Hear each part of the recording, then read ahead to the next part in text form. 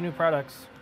All right, Lady Ada. Yeah. New products. I'm ready to do them. We don't have a lot of new products. But, yeah, we got 3 things. But they count. Yeah, we got 3 things. Okay. All right, the first thing is Bitcoin badge. This is what a Bitcoin actually is. People keep asking what's a Bitcoin, and we go to restaurants and we just put this down with our bill, and we're like, it's taken care of, right?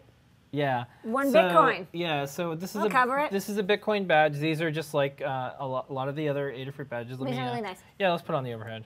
I'm trying to figure out some overhead stuff tonight. Okay, so Bitcoin badge. It's a little slow, but you can see it. Bitcoin. It's got that nice little Bitcoin logo. It's iron-on. It's kind of gold and glossy. It looks just like a real Bitcoin. Yeah. I don't know. If you like Bitcoin, you want to show it off, get a Bitcoin badge. Yeah. We have some stickers for people who want something less sellable. So, one thing about our badges, I wanted to talk about this. So these are made in the USA. We could get these made elsewhere around the world for a lot cheaper, but they would be not as good quality. And who knows? They're made in New Jersey. And who knows how they would be made? So these are made in New Jersey by a family-owned company named Ambro Manufacturing, and the whole facility is solar-powered, and they use all non-toxic inks, threads, to you just have a better environmental impact. So, and because we take Bitcoin, you can buy this with 0.0001 Bitcoin, whatever the smallest percentage of Bitcoin you can divide out. Yeah. You can buy Bitcoin badges with Bitcoins. Yeah. Spend them now before they're worth nothing. And the idea behind the skill badges that we had is there's a lot of modern skills that the current scouting organizations probably won't adopt. The Girl Scouts are moving right along very fast. They're getting computer science and stuff in there. The Boy Scouts, they have some technology things, but what we've proposed is they should they're free to, if they want, adopt some of our ideas for badges. So 3D printing, Python. You know, every young person's scouting organization, dumpster diving. Every young person's scouting organization That's more useful than knots. Yeah. I don't use knots on a daily basis. Laser cutting. These are, modern skills that we think that would be really important. These organizations are just focused on other things, I think. And maybe one day they'll have these things. Cookies and jamborees and all that stuff. They should sell cookies for Bitcoin. I mean, like, well, that would be really cool. And then recently there was an organization, Hacker Scouts, and the Boy Scouts actually said, don't call your thing Hacker Scouts. So we have our skill badges, and Bitcoin is one of them. There's a lot of young people that used our tutorial for the Bitcoin miner, mined Bitcoins back when it was a little bit more lucrative to do it, and then they spent their Bitcoins at Adafruit because now we accept Bitcoin. That's the story of Bitcoins. Yeah. Actually, we'll post up this really cool doggy coin tutorial next week, which I really liked. Which is it's like Bitcoin without all the drama. All right, next up. Clips. What are these, Lady Ada? These are little silicone NeoPixel clips that they come from the factory that makes the NeoPixels. And if you go to the next photo, you can see how to use them. They just go over the NeoPixel, and you can use little screws, and you can attach them to like wood or plastic or fiberboard or whatever, and probably even thin metal. So you have some NeoPixel, and you don't want to glue them onto something. This is a really great alternative, and you can slide them in and out of the clips. They're rubbery and soft, so they can stretch. And so yeah, I don't know, that's nice. You get a pack of 5 clips and then 10 screws, and very handy for when you want to attach your NeoPixel strips to something, like a tree. Yeah. Okay. Next up, we have.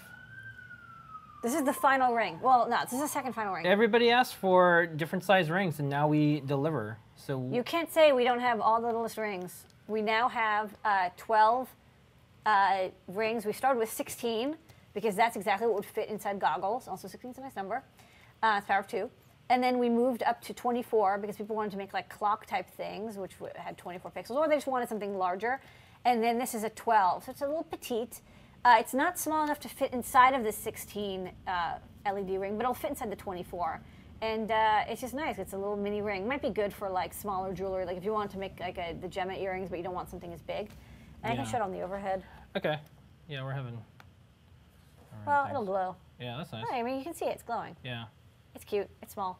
So it's NeoPixels. You only need one pin to control them, and you can chain as many as you want. And they run off of 5-ish volts, and they are bright as hell. A lot of people complain that they get blinded by these NeoPixels because our photos, we show the color, so they're not blown out. But the trade-off is if you don't see how bright they are, they're really, really bright. Yeah. I'm NeoPixel. Okay. All right. So that's the NeoPixel ring. And then what? So what? A couple questions that people had about these. Ask questions about these rings. Back to the clips real quick. Are those clips compatible with the non-NeoPixel LED strips too? You can check the technical details tab of the product. It tells you exactly how big the strip has to be. Yeah. They are designed for the NeoPixel strips that we have. It may or may not work with any other kind of strip. And then maybe we should do a new photo of the 12, the 16, and the 24. Yeah, now that we have them, we can do a photo of all of them. And then would it be possible to do a watch with these things? You can do a little watch. We did the Flora NeoPixel ring watch with the GPS. You could use this as well. It's small. You could also just use a Gemma and a little real-time clock module. Yeah. And Will the make a Gemma watch. fit inside of this? It won't fit inside because the Gemma is about the same size, but it'll fit behind it. It fits right behind it. Yeah, so it'll be basically the same size. Okay. It's a little bit smaller, but it's not. It won't fit inside of it. The Gemma fits perfectly inside the 16 LED ring, which you can look at if you look at our Gemma projects. It's like it fits like perfectly inside. Can each LED be controlled on or off? Yeah, I just have them. They're fully addressable. Each one has 24-bit color. I have them all on because it's kind of. Otherwise, people are like, "Hey, does that LED not work?" You can turn them on any color you want, and the code allows you to just address each one. Okay. And can you change the brightness?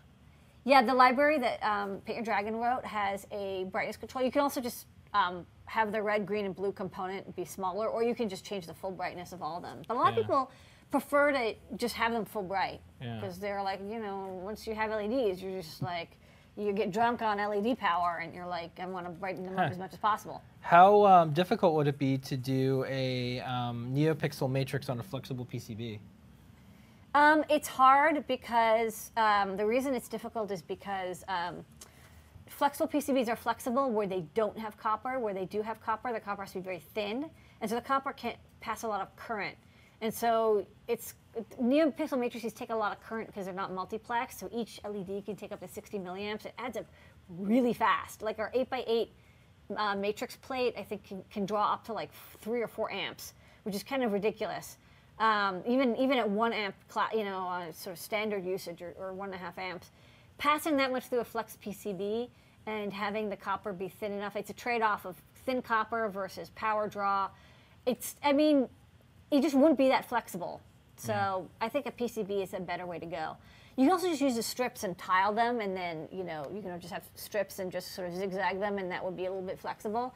But the strips, because they're only flexible in one dimension, they can be thicker. They're not very thin flex PCBs. They're flexible, but they're not that unflexible. Okay, when the brightness is turned down on a NeoPixel, does that reduce the current? Yes, it's true for any kind of LED. The less current you have, the dimmer it is. Okay, all right. And with that? That was the new products of the year.